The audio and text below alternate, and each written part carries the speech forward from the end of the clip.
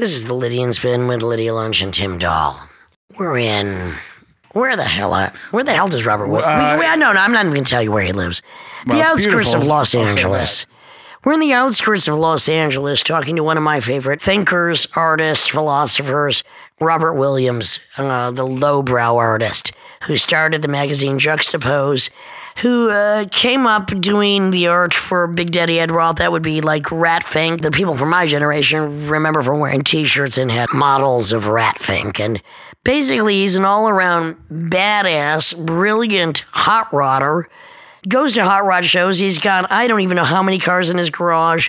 And he's painted, I don't know how many incredible paintings, which he uses, I wouldn't say a one-hair brush like Joe Coleman, but certainly he uses almost a binocular to paint them. And most of his paintings are about the domination of women's superior sexuality, which has been misinterpreted by feminists for decades as actually being misogynist. But I think he's one of the most pro-female artists.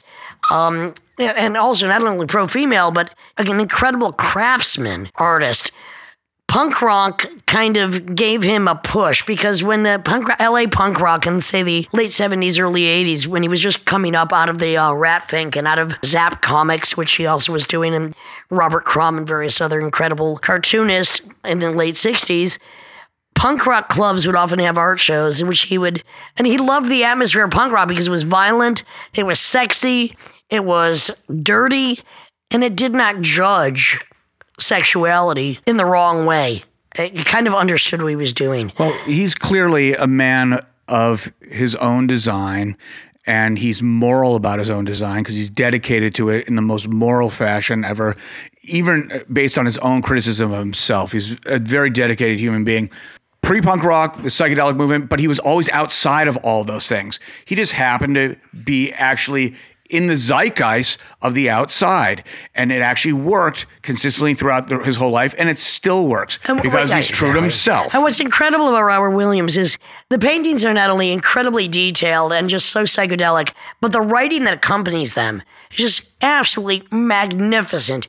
I mean, he's such a intellectually psychedelic human being. But what's so interesting about this interview more than anything is Lydia Lunch and Robert's chemistry. He likes those old-fashioned kind of female bodies. Oh, he does. Oh, yeah. He does. And he's always wanted to pay me, and I said, hey, you sell your paintings for $60,000 to $100,000, you ain't gonna pay me. And unlike young boys that jerked off too much to free internet porn, he still has an imagination for sexuality. And the real thing. And the real thing. This is the Lydian Spin with Lydia Lunch and Tim Dahl, and this is one of my favorite thinkers, artists, and basically... he might be a little bit, whatever his age is, I don't even know, but I just love Robert Williams. And if you don't know who we do love each other. If you don't know who he is, just look him up, buy his books. I did write the intro for one of his books. That wasn't even enough. I had to defend him against the ridiculous feminist backlash against people that did not fucking understand that he's actually the biggest lover of women and respects their intelligence and power. That's what all of his paintings are about. Women are dominating every single frame of all of his paintings. Robert Williams. Hot rods, hot women, psychedelia, intellectuality, anti-intellectuality. It's all there. Badass to the highest degree.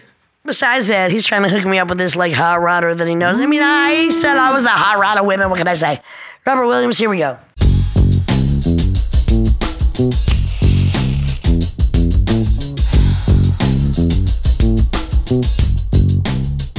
Excuse me, this is the Lydian Spin with Tim Dahl, and today we are featuring one of my favorite people on the planet, one of my favorite writers, actually. He might not be known as much for his writing as for his paintings, but if you buy the book, you'll be able to read what he actually has to say, which is very important.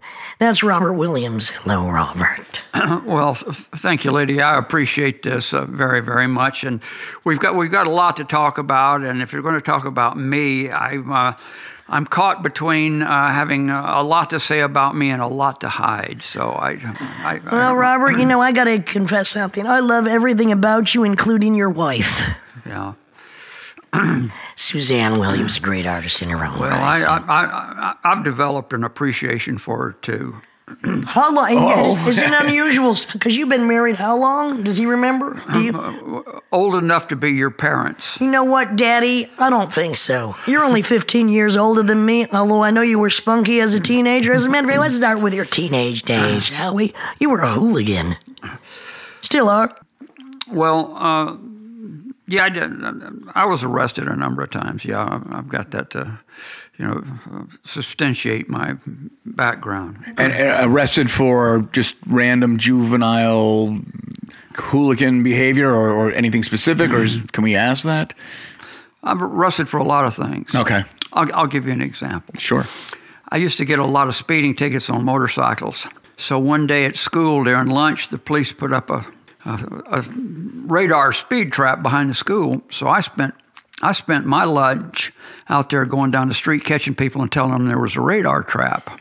So the cops realized, well, they're not giving anybody any tickets anymore. So a cop come down to catch me. He says, "Hey, buddy, come here." And I says, "Fuck you," and ran to my class. And I got to class. The cops were waiting for me. So they put me in handcuffs and walked me out in front of the school, and the school cheered when I went to the police car. Naughty by nature, Robert Williams. Yeah, you can technically by law tell a cop to fuck off or fuck you, but it's not usually the best of ideas. Well, I was interfering with police duty. So. Okay. All right, now let's talk about the real crimes here. That you won't get. Because, that's the sign of a true criminal. You don't tell anybody what they are. Well, I don't want to... present myself as a true criminal. I'm a nice guy. You are. Most of my favorite criminals are nice guys. I'm caring. I belong to a caring society. I have empathy and care for my fellow man. I don't believe one word of that, actually. I do not believe that is true at all. I think for the most part, you probably abhor most of the human race like I do, because you know what? Other than the friends and family, and I mean the family you choose, most people do suck. I remember... Audience excluded, of course. I was down there by MacArthur Park. You were performing down there by MacArthur Park. I forget the name of the venue, that hotel down there. And me and Suzanne and John Pocono went down there, and leaving... We walked out the door, and we were walking to our car, and some young fella come to us with his hands on his face and blood running down his face, and he said he'd just been raped. What? That's a really, really fucking brutal neighborhood down there. It's had nothing to do with that rape.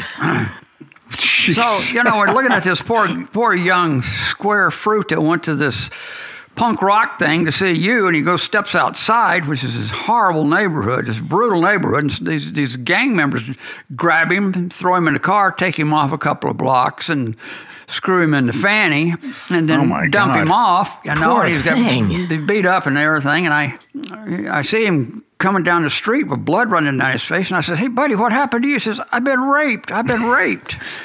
And it does happen to men, too. Well, hashtag men, too.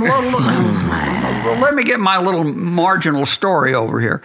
So, anyway, I'm looking around, and here's this little Latino fella that's about 20 paces behind him, and I said, Hey, do you know anything about this? And he pulls out this little nickel-plated revolver and starts shooting at our feet. So we... Forget the rape guy. Murder is the case that they gave me. We take off to get in the car, and then throw a U-turn and come back. And by this time, the guy's walking down Wilshire, still crying and whining. And so I pulled up and I said, "Buddy, you better get in this car. I'll drop you back over in front of this venue." So he didn't want to go, and he was really emotionally destroyed. So we took him over there and dropped him off.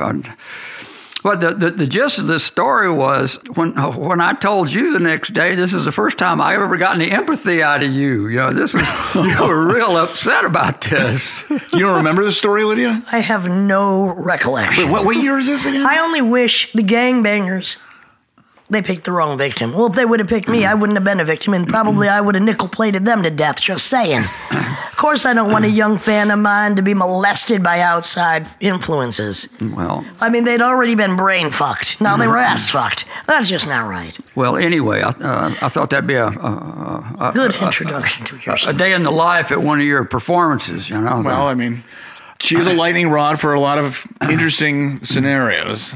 I admit my own violence. I'm not there to encourage others. I'm actually there to be the salve to the wound that is in their soul that art should try to cauterize. So, I mean, I had no influence over that incident. I'm sorry, the poor man experienced what so many of us women have had to face historically forever. That is not the effect I want my show to have. But I think then the gangbangers weren't at my should have been at my show. Maybe they could have blown off a little steam in the right place. Well, he could have got a Me Too membership card. Well, it would have been hashtag Men Too. We're not going to go there right now. Actually, Robert, aren't you lucky you've already had like 40 or more, 50 maybe, years of painting behind you before the Me Too movement stepped up? I know you've had a lot of harassment from feminists in the past. I started painting in oil paints in '57, so I got quite a bunch of time on it, you know. You've had a lot of flack from feminists in the past. Why? I have, and you have come to my defense on a number of occasions. I appreciate that. That's why we're talking now. Cheerleader of all perversions. Well, you know, she's been attacked from both sides throughout the decades for just being herself and being. She hasn't changed. Well, I have a great deal of sympathy for the women's movement, and I don't want to get into a thing like that because that's just. That's going to be a dead-end thing where I look bad. And me too, because when you trust me, maybe I'll give you a little bit of my Me Too speech after this. We ain't going on record with this, however. I came to your defense, did I? Yeah. Well, because I looked beyond the obvious. I looked a bit deeper into what you present. And also, they never read anything that goes beyond. They don't understand your fetish is actually elevating women to the status of goddess. All the women in your paintings are the goddesses, whether they're clothed naked or sitting on a taco or not. Well, men make the mistake of considering women's freedom and liberation as sexual too, and it seemed like that might be changing now. I don't know. So I don't think people really know what they want out of any of this. I mean, it's not really clear. But people are angry and they want to attack. I mean, my theory is, look, I mean, if we want to look at it from the 50s to the 70s to the nihilism, 50s to the 60s, which was supposedly the sexual revolution, and the 70s, which was pretty much the nihilist revolution, and then by the 2000s, with the uprise of porn, the pornification of everything, the onslaught of women used as tools to sell everything, and everything being porno hypergraphic, that then the millennials now are rebelling against that. It makes sense. It's just a cycle that goes on. But I mean, this is Victorian in theme. Oh, yeah. And that kind of disturbs me. But however, we are kind of left out of that mix because we've been around long enough so that they don't even know who we are. Well, not paying attention to us. That's the problem when you're a little older. You get to see too many things. If you're young, you think, you're recreating the wheel every day. You know, you're inventing the wheel anew every day. Speaking about wheels, your hot rods, you're going to a big hot rod convention this weekend. Yeah. That's right. What hot rods? What cars are you putting in the show now? Well, me and Suzanne are going over to Pomona for the Grand National Roadster Show. See my future ex-husband, Bobby Walden? Just thought I'd get that in there. So they've got a museum over there, the National Hot Rod Association Museum, and my coupe is over there, and then my coupe. My 32 Ford Coupe. And then my 32 Ford Roadster's over at the Peterson Museum at an art show there that I think you ought to go see. It's right near where I'm staying, the Peterson. I'm staying in the Mid-Wilshire district. You should go see this show. Okay, I will. It's a juxtaposed show. Oh, no, I'm going then. I bet there's 90% of the artists in there. Gary Pan and Oliver are in this show. Did you organize that or did they organize it? Well, they came to me. They came to the expert. And I got about 4 pieces in it. There's 50 artists in it. Okay, it's right by where I'm staying. That's great. Yeah, okay. I'll give you a flyer on that. Thank you about that.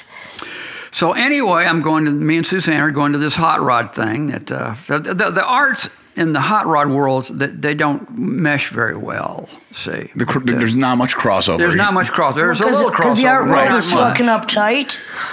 Well, I know you got cultural problems there. You've got a semi-conservative world that's the hot rod world, and then you've got the art world that's chronically faux liberal. That's really concerned with political correctness. And the humanities. The arts are basically the humanities. Have to. Paraphrase what I'm saying. I know what you're saying, and there's a trend now about people judging the art on whether they think the person's a good person or not. Which, of course, our definitions of these things are ever changing too. So this is seems like a lose-lose situation. Well, let me cough out my thoughts here. I am part and parcel part of the art world. And I have a number of friends, and some very intelligent friends, that hate the art world, that hate art. And it's very difficult for some people to accept a crucifix and a jar of urine as art or whatnot, or deal with conceptualism or whatnot. I don't think there's such a thing as bad art. I think there's art you're interested in and art you're not interested in. Art is subjective. We function in an objective world, and art is a subjective fantasy world. So to fuss over rights and wrongs in art is like trying to apprehend a fart in an Apache dream catcher. I am coming to the art world from way out in left field, and I don't mean left field as leftist, but I mean off the wall area. I am coming to the orthodox art world from the comic book world. Yeah. And now I get criticism for this remark, but there hasn't been any real emphasis on representational art since before the Second World War. And the reason for this is because of the advent of abstract expressionism. In other words, Paris was the capital of the art world up until 1939, and then afterwards New York took over. And New York took over with one form of art specifically, and that was abstract expressionism, and that was by the efforts of Clement Greenberg and Harold Rosenberg. When abstract expressionists came in, when that movement came in, it just totally dominated the art world for a long, long time. And one of its unmentioned prefaces was that people that have a need to see three-dimensional representation are people that are mentally weak, that they don't have the intellectual stability to appreciate two-dimensional presentation. So this worked for a long, long time. Now, in the late 50s and early 60s, pop art came in out of England, and it was its first name was actually neorealism, but the pop art kind of hung on to it. The problem of pop art was that pop art totally depended on appropriation of things. So imagination was really impacted. But nonetheless, it made a wonderful form of decorations, much like abstract expressionism. Now, I'm a big fan of abstract expressionism. I like de Kooning and a lot of the abstract expressionists, especially the first generation of abstract expressionists. But I went to art school in the early 60s, me and Suzanne, and you had to be an abstract expressionist. Okay. And when I would show tendencies to draw or represent something, I was immediately called the illustrator, say. And people would make fun of me because I stood in front of an easel with an arm palette, like a classical painter, and I was silly, say. So I made it through life still trying to be a representational artist and hoping that maybe pop art would develop into something else. It really never did. It just got bigger and bigger and bigger, and it's still in a form of appropriation. So I did a series of paintings in the 60s. They were very tight, and I was fortunate enough to find a collector that I could sell them to. But no gallery would show me, no magazine would reproduce them. Museums wouldn't touch me. I was just like an odd bird. So I kept at it. So I finally got a job with this guy named Ed Big Daddy Roth, the custom car builder. Say. And he looked at my portfolio and he says, well, you know, if I knew you were alive, I'd have hunted you up. Now, let me explain. When I come to California in '63, I tried desperately to stay away from hot rods and motorcycles because I was... Because you got into trouble with them in the past? I was always in trouble, and I was taking drugs, and I was just... What drugs were those? Well... This is the 60s. Well, marijuana and a lot of uppers and downers. Psychedelics? No, psychedelics didn't come in until 64, 65. But I was on that, too. I didn't miss that. Well, your paintings are incredibly psychedelic, and no doubt your doors have been opened. Okay, so I get this job with Ed Big Daddy Roth, and I really, the last thing I wanted was to get back in the hot rod world. I was trying to straighten myself up to be a gentleman. And I went to the unemployment agency, and they said, well, we don't have anything for you. And they said, well, we got one thing, but when we send people down there, the conditions are dirty and everything. I said, well, what is it? And they go, it's an art director for Ed Big Daddy Roth. I said, give me the phone. Well, I knew Ed from car shows in 1960. So I went down there, and Ed looked at my portfolio and says, I knew you were alive. You know, I'd have ferreted you out, you know. So all of a sudden, I was making a lot of money. You know, and I was his art director doing ads, and I met Stanley Mouse, a psychedelic poster artist. So anyway, my mind is poisoned with comic book art and B-movie posters and pulp covers and girly magazines, you know, and it really doesn't look like there's a place for me in the fine arts world, but I keep having this notion, man, if I like this really lush art, there's got to be an audience for it, you know. Anyway, I meet Mouse and Rick Griffin and the psychedelic poster artists, and through them, I met Gilbert Shelton and then Robert Crumb, and that got me into Zap Comics. What year was that you met Robert Crumb?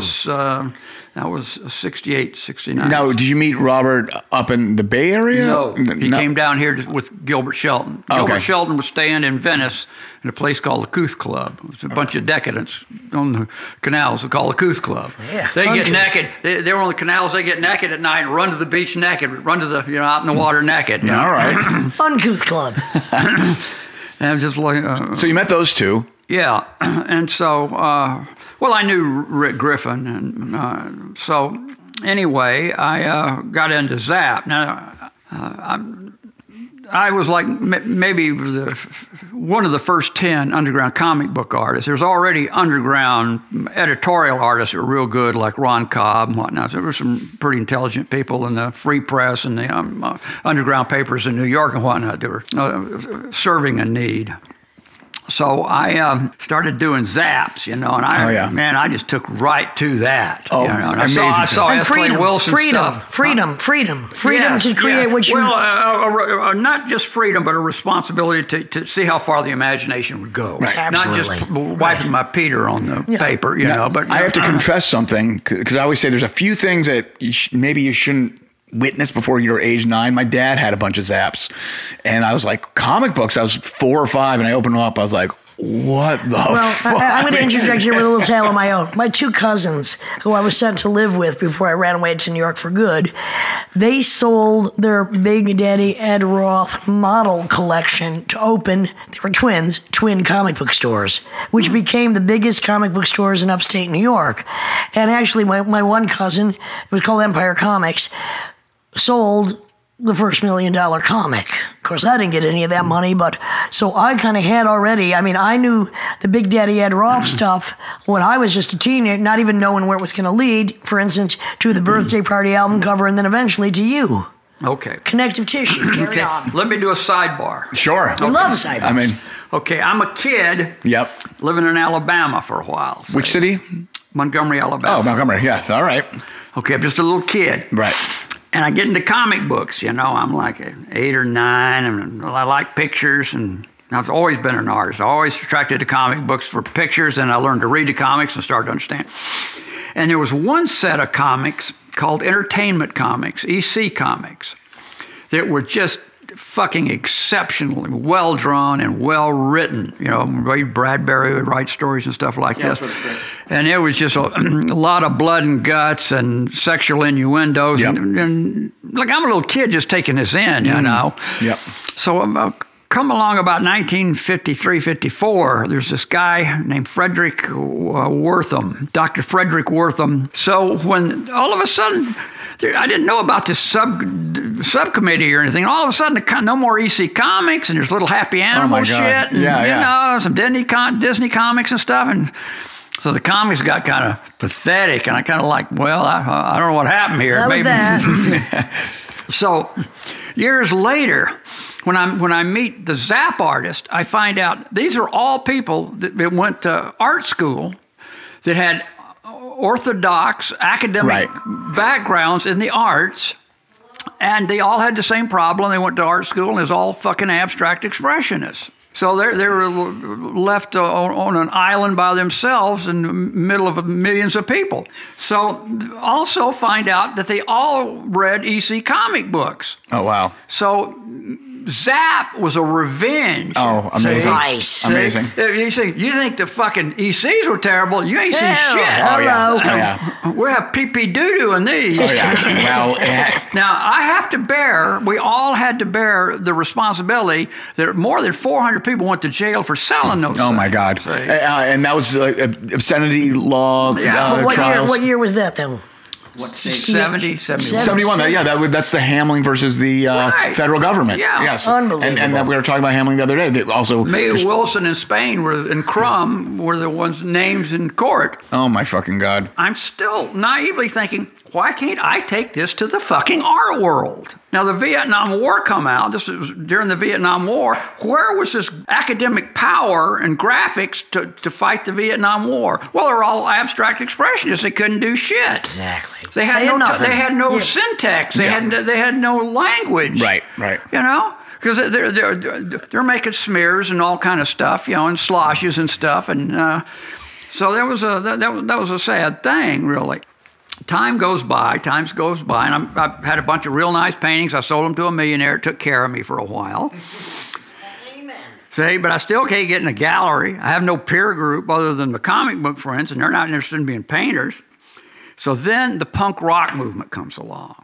And I'm friends with Gary Panner and a bunch of these guys, George Andine, a bunch of punk rock artists. And so I realized, you know, they're having these art shows at night in these venues where they're using art shows as a after-hours cover to sell alcohol without a license.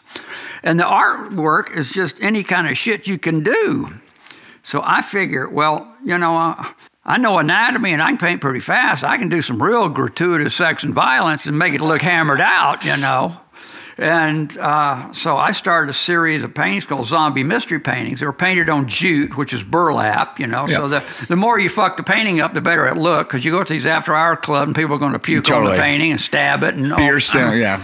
Yeah. So anyway, all of a sudden I had this giant following overnight. And these people with these garage bands were wanting these things for covers. You know, I was licensing these things right and left to people. And it was just... from obscurity to all of a sudden this old man, someone in this young bohemian group.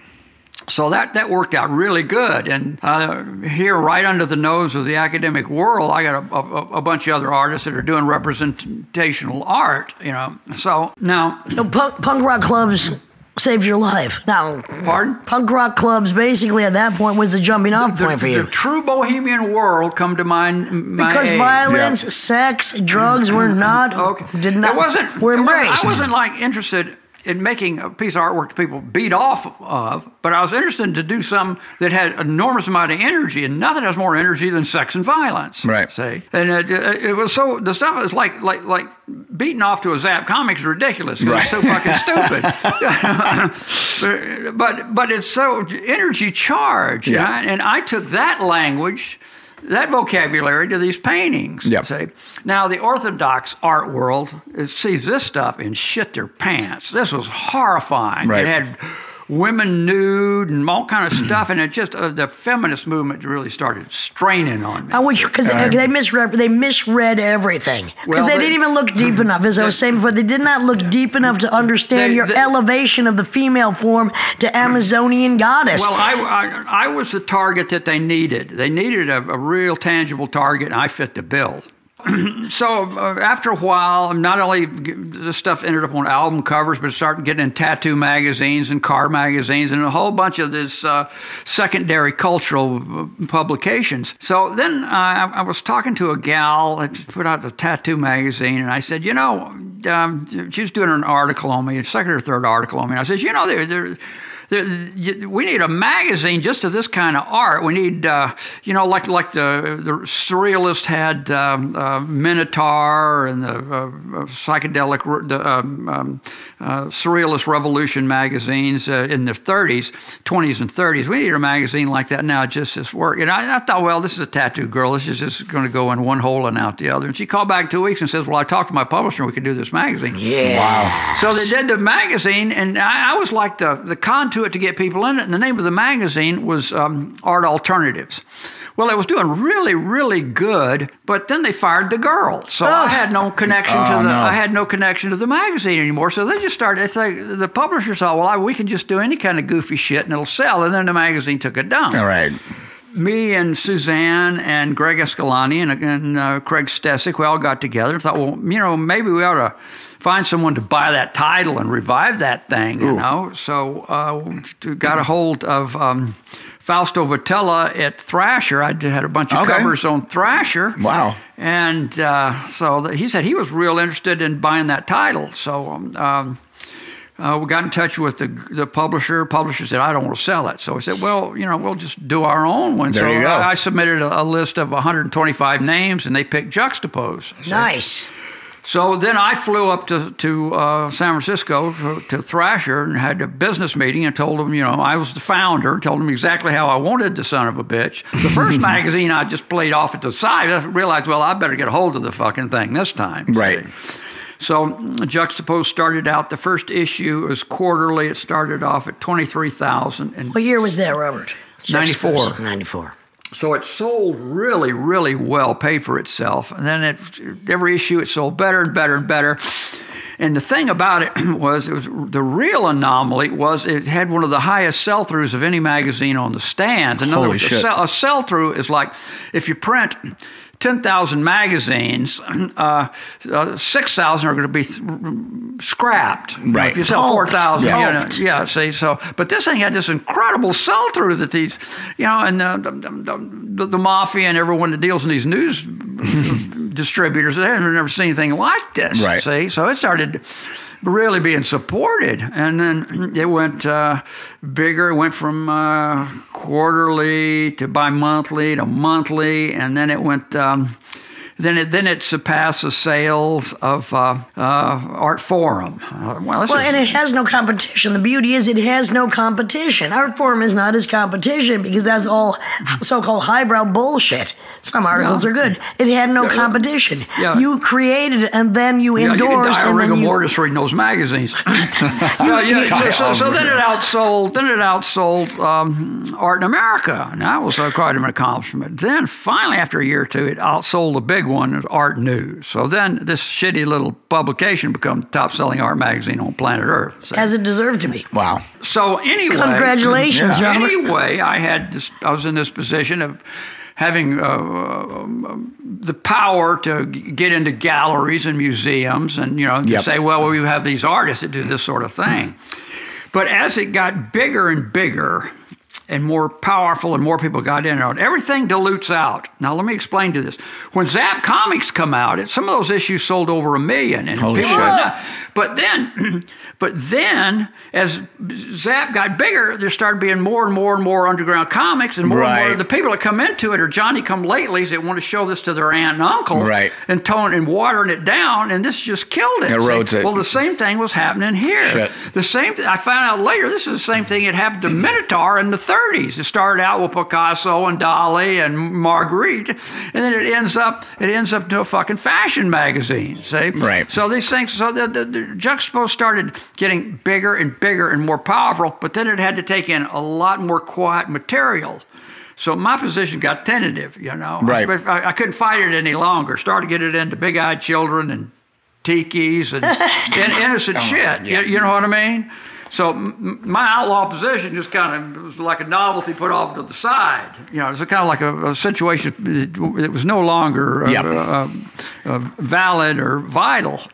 Well, I've been asking a question for a while about why do certain genres, I'm more in the music world, why is the trajectory the way it is, where it starts out as this incredible thing and then it ends up, you know, they're telling you the weather report for the next week, and it's the music in the background, and it's like that's such a great explanation, just the erosion and all the basically the hijackers and the homogenization, and everything runs its course. I mean, everything is cyclical; it has to run its course. So you start with this ideal, which is the ideal of what it should be.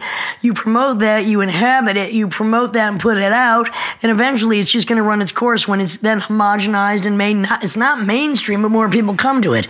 So it's going to become diluted. So did you jump out and juxtapose? It's the natural situation, like you said, all zeitgeist burns out. Yeah. You know, people aren't there for substance, they're there for the zeitgeist, right. You know. So I don't know if you've ever heard this name, Walter Hops. Have not. Have you? I'm not familiar. No. Carry on. Educate me. I'm here for an education. This is sad that you have never heard the name So Walter Hops. Hey, I can only hear so many things. He was one of the most important people. I'm not in the art world. Yeah. You are. Okay. I'm out of the art world. I'm not even in the music world. Okay. You've ever heard of Ferris Gallery? Yeah. Okay. So. Okay. Walter Hops started Ferris Gallery. God, approximately 63, 64. All right. Carry on. Okay. I was 4 years old. Sorry, I didn't hear about it. Now I'm struggling in L.A., you know, trying to get somewhere, licking asses, and do whatever I can just to become a known artist to make a living in the fine arts world. I keep running into different well-known artists like Ed Ruscha and Billy Al Bankston and Ed Moses and these people, and Robert Irwin, all these people. All these people owe everything they've got to Walter Hops. Walter Hops was the guy that got Andy Warhol his first show. Walter Hops was the first guy to bring Marcel Duchamp over here since 1913. And when you see him play, you see that picture of Walter Hops with Duchamp and that girl in the nude. That's Eva Babbitt's. That's one of Ed Ruscha's old girlfriends. So all the circle starts working around Walter Hops. He was in charge. He was the director of the Pasadena Museum until they threw him out for drug problems. Walter Hops was the guy that had the first Zap show in 1971 at the Corcoran Museum in Washington, D.C. Unbelievable. Oh. Can you see where this guy's head's at? Yes. Okay. Well. Above everybody else's. I have a lot of trouble with high-ranking academics, and I've come to be very pessimistic about them. And then I run across Walter Hops, and I didn't treat him very respectfully. But then I got to talking to him, got to know him. Then I realized how powerful he was. He was enormously powerful. He was one of the most important people on planet Earth for art. Before he died, he was designated in Europe as the world's #1 museum director and curator. See. He told me so much insight about the art world, the private art world. It's like I didn't get very far up the ladder, but all of a sudden I'm talking to the person who's at the very top is my buddy. And I asked him, I told him, I said, I was doing good, come out here to be an artist, and then that abstract expressionist shit come along and it murdered me. He says, I brought it. I said, do you know how that fucked me up? I explained, that really fucked me up. I hope he had guilt. And then I was talking to him, and I says, I go in these museums and these galleries and all, they hang all the paintings up at 58-inch centers. Well, where'd that bullshit come from? He says, I came up with that. And I said, well, that's great, but what if you got a painting with a low horizon on it? He says, I never thought of that. So having him as a very, very close friend, and me and Suzanne still see his widow, and he was just so important he's the one that got me the gallery, Tony Shafrazi in New York. You know, he was just an operator and a wonderful, wonderful person. And I just regained my faith in this very pathetic world. You know, but. There's a book on the market now called The Dream Colony. It's a story of Walter Hobbs, you know, and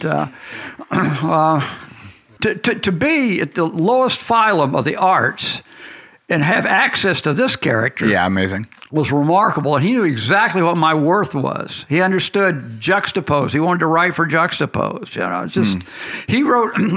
I had a book come out in '97, and the publisher says we need somebody real important to write the introduction. And I said, well, I don't know who that would be. And they said, well, what if we go to Robert Hughes? And I go, well, I don't know about that because I don't think he likes my work. And they said, well, what? He was in the Crumb documentary. Why don't we just call him, send him a letter? I said, well, you send him a letter, but you bear the embarrassment from the rejection. Say, I don't want to hear about this. So they sent him a letter, and I thought it'd be a couple of weeks. The next day he replied, he said he didn't want his name associated with Robert Williams. Wow. So I called up Walter. I said, Walter, I'm in a position here. I got to get someone real important for this book. You know, he says, well, I'll do an introduction for you. He did a 7-page essay. I talked to Ed Ruscha. Ruscha said, I've never seen him ever do that for anybody ever. Say, you know, amazing. Being the bottom of the barrel, I can still see a lot of light. See, so. Did you ever see Étant Donné, Marcel Duchamp's piece at the Philadelphia Museum? No, I didn't. I have to say I did. And I have to say, what's so amazing about this is, first of all, there's a barn door. There's 2 peepholes. People just walk past it. You go to those peepholes. And see the lady, yeah. Well, and you don't see the face. So what you see is this bad watercolor in the background, like trickling silver and shit. On the foreground, that is the ground, is hay. Lantern tipped on its side. Naked woman, vulva naked, exposed, head tilted, and River's Edge, the film, actually copied this image, I think, for their death scene of this. And so this is one of my favorite pieces of art in the world, because he said he was playing chess for 20 years. He was getting that pigskin right on that body of that woman. So I'm talking to somebody I lived with who was a graffiti artist, and he said, I know what the face looked like. I said, you do not tell me what that face looked like, because you will blow my entire fantasy of that. Well, Robert, I wrote an introduction for one of your books, and I'm sorry I wasn't, I was your buddy. How did that come about? How did I get you to do that? No. Well, I don't know. How do we even meet? Yeah, that's what Let's go back to I'll tell you exactly how we met. I have no Jim idea. Farewell called me up to use a piece of my art. For a Stinkfest. And you got on the phone. I did what I say. I don't remember. Maybe you said Jim wasn't here right now or something. All right, that's before we had cell phones. Anyway. What year was this, would you say? That was 86. 86, okay. How does he fucking remember this? That was for my record Stinkfest, which had 7 drummers and was just a sexual Stinkfest came a lot tram. later. The Stinkfest came a lot later. So what was it for then? Oh, no, it might have been, because there was something else. Yeah. It actually might have been for one of Thirlwell's other projects. Yeah. It was. Yeah, I saw Jim here about 2 months ago. He's doing fine. Yeah. So I get on the phone. So then what? However, what about how do we meet? You were coming to town, and you and Jim were coming to town, and you were playing at this place I can't remember the name of, and they said it was in the LA Free Press. They looked up your dress and saw your coups. And that was enough to get you to the show. Silence. You came to see my coups? No, I come because I was friends with Jim. Oh, God, it had nothing to do with me. You had no idea what I was about. Yes, I did. How did you? Why? I knew all about you. What did you mean you knew about me? Because I was running in punk rock circles. I'm not punk rock. I'm no wave. You're no wave? I'm no wave. Yeah. Well, whatever you were, your whatever name you was thought I was around Hollywood all right. a lot. All right, fine. So we meet. What happens? I've seen young girls dressed just like you, trying to be. Yeah, you. well, that's been going on, and I can't help that I invented that look back in '73 when it was glam, not goth, but I was goth before there was goth, not Visigoth though.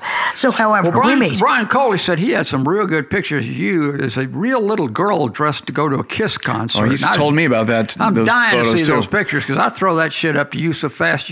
I'll embarrass you at both ends. thing. Yeah, you know what? You won't embarrass me because you know how good I looked at 14. Actually, I look better now than I did at 14. I look like a serial killer. I had cherry black hair, slicked back, no eyebrows, black eyeshadow, wet look dress. That's me at 13. That's 73. Now, you want to see pictures of that? I got one. I don't want to cramp your style, but I thought this was about me. Yeah, well, right. Yeah, you haven't talked enough about yourself. I want to know how we met. Because as you said before, I defended you. I told you. You read about my coups in the LA Free Press. No. I met you before that. All right. Anyway. I met you before that. But I think the earliest time I remember is when I went to that concert, and then the review on that was that they could look up your... isn't that what it's all about? Look, my puss hasn't been exposed enough in the films I made, and if you want to see it, honey, it's right here. You know, Biggie. Now... My goodness. How'd I come to write that intro for you? My poor little seeds have climbed up in my stomach. Don't get a hard-on and hide it from me. If you got a hard-on, just put it on the bar so I can see it at least. Jesus Christ. I know you still get it up when I'm around. You had a hot cupcake over there. You are surrounded by two goddesses. Don't tell me you're not stiff. And if you're not, we can work on that later. Just saying. How did I come to write that? I might have to step out of the room and pull myself together. I mean, you might have to pull yourself off. Go ahead if you must, Daddy. How did I come to write that intro for you? I have to say, that is one of my best. I was looking for that article because I don't have a copy of the book here. It is one of my best pieces of writing. Well, okay. It was in a book called Visual Addiction. Visual Addiction. I was very honored that you asked me to write it. Yeah. Well, you did a good job, you know. And I have to find that article. I'm going to buy a copy. I think it's sold out just so I can remember what I wrote. Anyway, I'm going to tell something about what you gave me. The clap? Honey, you never... The punchlines. Okay. I would have given you a slap if you gave me that clap, and you never gave me that clap, so therefore your cheeks are only red because you're blushing because I love you. Now, you gave me a title called Psychomenstruum. Oh, yeah. And you wanted me to do a film with you, and that's where all that came from. You gave me a title called Psychomenstruum. So I wrote a script which was basically about a Dr. Jekyll, Sister Hyde, a woman who was trying to find, via experimental application of outrageous drugs, the cure for the monthly monster and feminine cancer. And she's shooting hormones, progesterone, estrogen, and becomes kind of a killer. Fucks and kills like a man. So I wrote this script, and we tried to shop it around. It didn't go anywhere. I made three story proposals. I wrote the script, didn't go anywhere. Well, still that happens. Still time. Hey, tell me about it. 80% of the stuff in Hollywood failed. However, it was a great experience, and you did give me the title. One of the stories was about a young punk rock girl in Italy that's family was involved in the fascist and futurist movements, and she carried on this tradition. Talking about me again? Yeah. And then the other one was about a cult that you belong to that would cultivate dorks and find the dorkiest people and take them out to this farm and play like you were a dork too, and get them to dork as much as you could. That had to go right out the fucking window it came in. And another one was I was trying to seriously get you to do Puccini's Girl to the Golden West, but you'd be the lesbian heavy. I remember none of this. And considering myself as I do a faggot truck driver, it's not a far call to be a lesbian heavy. It's just the other side of the coin. This is the Lydian Spin with Tim Dahl. We're talking to Robert Williams, one of my favorite people, one of my favorite writers. Forget the paintings are amazing. The writing.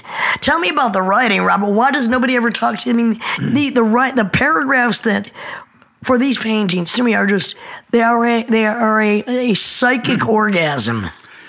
Well, I have to defend the pictures, so we know how we know. You know what? Everybody looks at the pictures because you go online to look at your images; they're all there. Why isn't the writing there to accompany the pictures?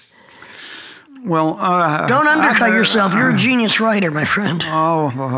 Well, listen, I want you to try to spread my legend, So, If I could spread my legs in order to help you spread your legend, I'd do that for you, but I got no truck between my legs. You ain't going to help, but go ahead. Spreading my legend's like trying to stretch a prophylactic over the mouth of a mason jar. Oh, my God.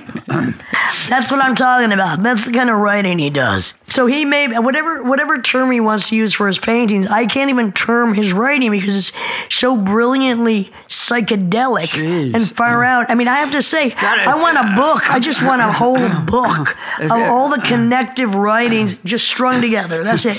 Be the best poetry I've ever read. And I'm not just blowing. If you don't slow down, I'm going to go in the bathroom and look at my driver's license. No, I'm picture. coming with you. I'm coming with you, and then you'll only last about 2 seconds, and there it'll all be over. Come back and talk some more. As a matter of fact, I think I'm going to have a cigarette break because I feel like I feel like we've already done some brain fucking here. Well, I'm trying to caution myself not to say a bunch of stuff that I wished I hadn't said. See, I think you're saying. I'm got the binders on. You know what? Let the cork really out, baby. Pull the cork out. See, now this is what I love about Robert Williams. I actually can make him chuckle, go silent, and almost blush. Me? Because you know why? I know why you like me, Robert, and don't be shy to admit the faggot in you likes the faggot in me, because I'm a dirty old man too. And you know what? You're one of the only dirty old men that recognize my dirty old man. Hubert Selby, Nick Chaucius, they see me, they think I'm like 20 years old, some cool chick. They have no idea. Hey, excuse me, I'm dirtier than you are, old man. I think for some reason, somehow, you did recognize that in me. Now, it might be the faggot in you that likes the faggot in me, I'm not sure. I support the gay movement, but you ain't gonna find any of that in me. Hell, I didn't say I was gay, I said I was a faggot. I don't like being around men. I just don't like to touch men. You know what? You think these are tits, right? Best you've ever seen, probably, but these are balls that have ascended. Now, baby, ain't nothing wrong with that. You see how I'm sitting? I'm man-spreading. I mean, I know. I'm not going to say anything more. You got your legs crossed tightly because, you're afraid I might get down there and do what I do best, which is only titillate. Well, I'm trying to get this conversation on a little higher level instead of I thought we were lowbrow. Now we're trying to go highbrow. Shit. I'm in the wrong conversation here. I do love you, Robert Williams. You know what? I love your wife, too. And, if you were into polygamy, well, I'd move in and I'd be swimming naked every day. Now, just put that in your little nugget and think about that. I need a cigarette because that's how excited I am to be in the presence of Suzanne Williams and Robert Williams.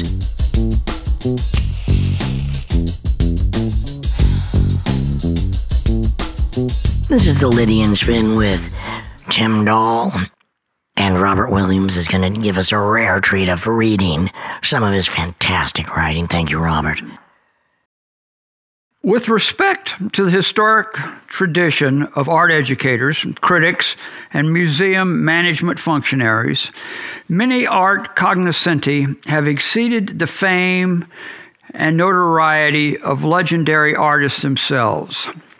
Literary figures such as John Ruskin, Oscar Wilde, Clement Greenberg, Harold Rosenberg, William Wilson, and Robert Hughes have risen to heroic status, and this without dirtying their hands with brush or chisel. Nonetheless, their scholarly machinations are justified. This becomes more obvious as scholastic acceptance of data continues, and certainly more recently with the creation of conceptual art theory. Conceptualism allows the unheralded theorist to simply become the honored art conceptualist, thus freeing the artist from the nuisance of hands-on art drudgery. Creative genius knows no bounds. However, there is one higher accolade above theoretic art brilliance. Not only is this master hypothesizer the artist, he has inadvertently become the art. And in being such, he opened up the vulnerability for being himself rejected.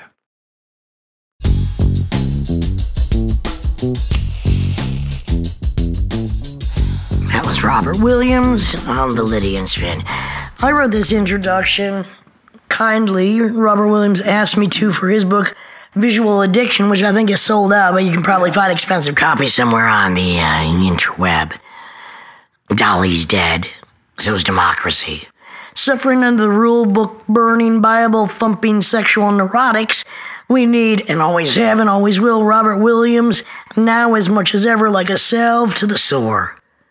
One of the few men with big enough balls to spit in the censor's eye, lubricating and fertilizing the salvation so desperately needed in these times of government-enforced drought, where the individual is ignored or eliminated in favor of a mass consensus constructed to serve the few.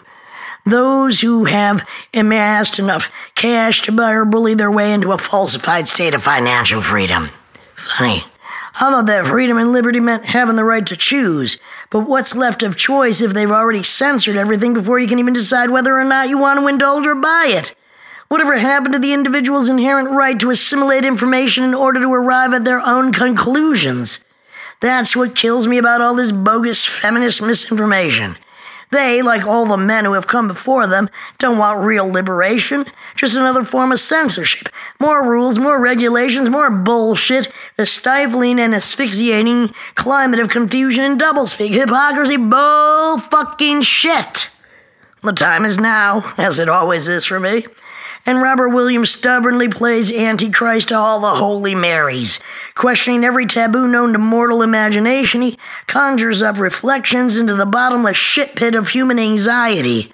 We're analyzed down to the most minute detail and refracted back into mega proportion. We are forced to question our own preconceptions, fascinations with frustration, obsession, terror, bloodlust, and death. Pile driving the cranium into a Frankensteinian free-for-all. The rodeo mind races forward, trying desperately to decipher the hidden messages and decode the secrets of these psycho-intuitive hypercarnalities. Straddling the outer limits somewhere between brilliant irony, sheer vulgarity, and complete insanity, his paintings overstimulate the libido, which in turn rages under the cataclysmic motherhood of sensory contradictions. Redefining the natural superiority of women, and oh yes he does, whose mere existence catapults our hero, the artist, into spasmodic and glorious confusions where those lingering preoccupations force us to understand that the price tag of all momentary perfection is always complete and imminent ruination. It is to this end that I applaud this presentation, that I applaud Robert Williams' Visual Addiction, all of his books and all of his paintings, which splurge into a dangerous and multi-metaphorical sexual nervosa, free from all social, moral, and intellectual inhibitions or obligations. It is only when the individual completely divorces themselves from the rigors and regulations meant as psychological restrictions that true art can be born. And with that in mind, I urge you to indulge completely and thoroughly in the work of Robert Williams. You're listening to The Lydian Spin with Tim Dahl. Thank you very much.